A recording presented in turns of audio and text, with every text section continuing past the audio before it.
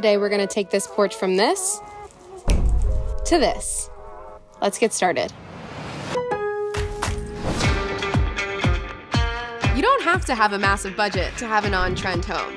Showroom Steals is all about breaking down the trends that you would see in a designer showroom, but we show you how you can get the look for less.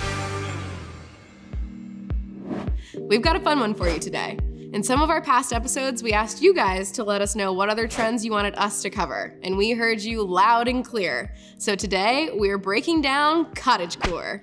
And not only are we breaking down the trend, we're gonna show you how you can get the look for less. So what exactly is cottagecore? It's described as an idealized version of rural life, particularly the English countryside. It's a simpler lifestyle that's more sustainable and in tune with nature. Cottagecore homes love rustic woods, simple fabrics, and cozy knits, copper accents, loads of knickknacks, flickering candles, and of course, they love gardens. The color palette has lots of mossy greens, creamy whites, dusty pinks, and rich beiges. Now I'm gonna let you in on a little secret. You don't have to live in the English countryside to get that cottagecore look. One area that's a sure bet no matter what amount of size you're working with is a porch, patio, or deck. So now I'm gonna show you how you can bring this trend to life in your outdoor space, and I think you are going to love it. All right, first things first, before we get started on our cottagecore patio, we've got some shopping to do. I ordered a lot of things online on Lowes.com for in-store pickup, but we're also gonna check out the aisles and see what we can find. Let's go shopping.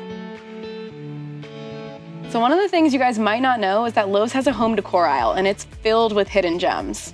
One of the things that I'm seeing right off of the bat that fits into this cottagecore trend is this adorable potted faux plant. The scalloped edge gives a nice romantic vibe, and best part is you can't kill it. Don't be afraid to shop the sales section, because depending on what's available at your local Lowe's, you might find some absolute treasures. This pillow down here is only $17 at my local store, and with this added floral touch, it's perfect for cottagecore.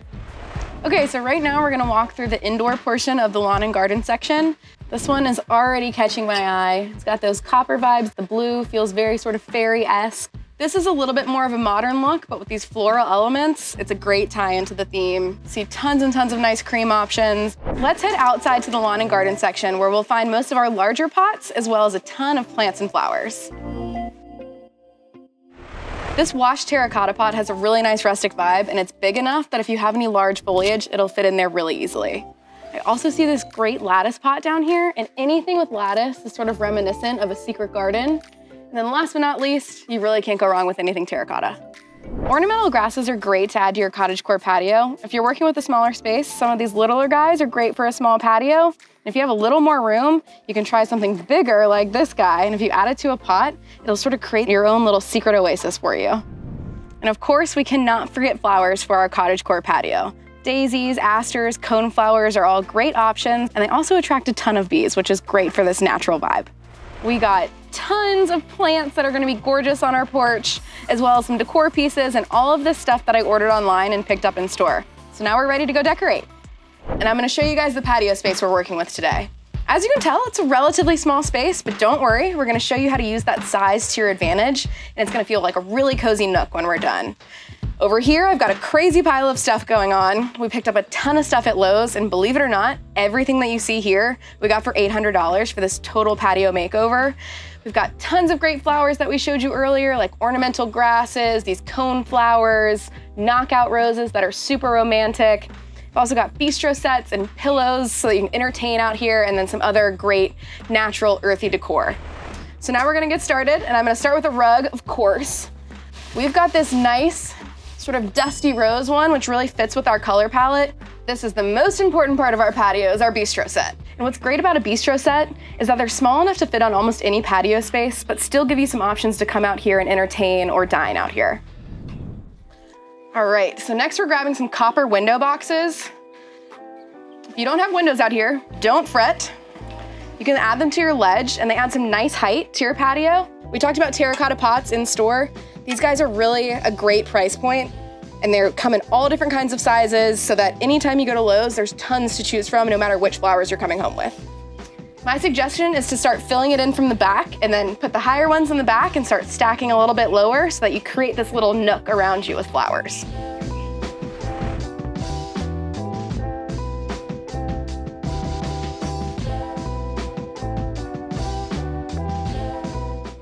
And And for our pièce de résistance, we've got this great knit blanket that's really gonna add to that homey feel out here and make you just wanna come sit down and hang out.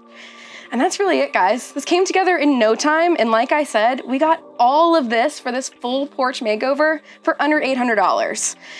Depending on what you choose, you can pick any budget to do this, basically. You can scale back, you can scale up, but really, I mean, I think what we're working with is pretty fantastic. I love that these colors are all tied together. The pink in the rugs goes with the pink in the flowers.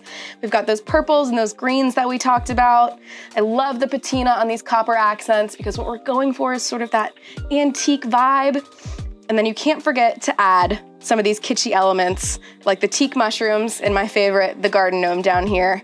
It gives that sort of collected feel so that everything isn't totally pristine and prim and proper. It just feels like it naturally came together with all of the things that you love into a super cozy space. And then of course, we can't forget the bistro set, which I think is going to be the place you're hanging out all the time, entertaining, having lunch with a friend, and your afternoon cup of tea in the English countryside. Enjoy. That's it for today. Thank you so much for tuning in, and be sure to like, subscribe, and let us know which trend you want us to cover next.